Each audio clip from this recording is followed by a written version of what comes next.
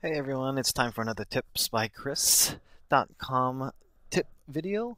And for those of you who are more or less used to Windows machines and have just moved over to a Mac, here's a tip that you might not know about that people who just moved over to Macs are very pleased to say that they've always had this ability to do, whereas Windows users would have had to have actually purchased software or used some third-party download that bombarded you with ads. But creating PDFs on a Mac is pretty easy, and you actually have the ability to create PDFs with almost anything you can print on a Mac. So for instance, we have a web page, our Tips by Chris website here, and say we wanted to go ahead and make a PDF of this website, either to store or to send to somebody, whatever the reason may be. If you can print it, you can actually create a PDF.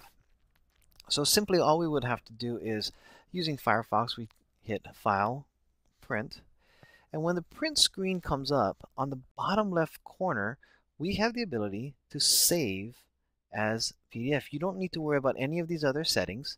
Just simply click on PDF and save as PDF.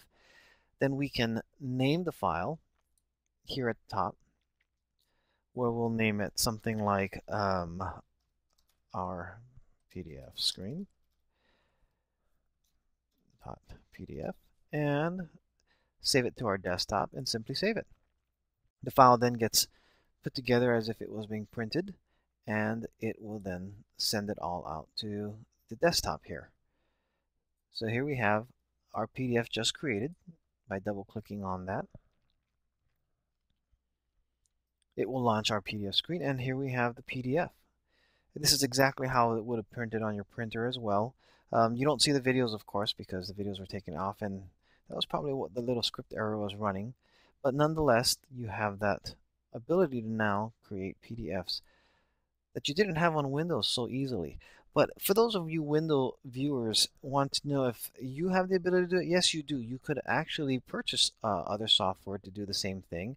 And for that, we'll show you our Windows screen here. So this is actually Windows running on our Mac, but it does the same thing. For Windows, you'd actually be able to go hit File and Print. But you'd need third-party software like Adobe PDF, or there's some free ones out there that you can get, but just be careful. You do get a lot of ads.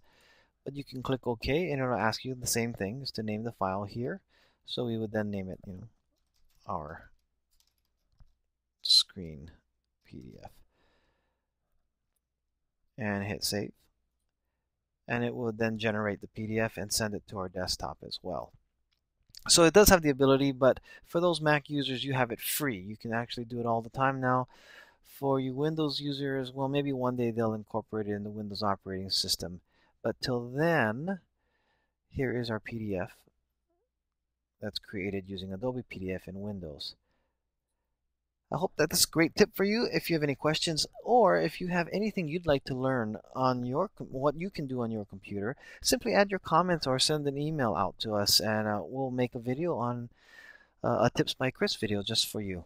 Thanks for watching, and have a great day.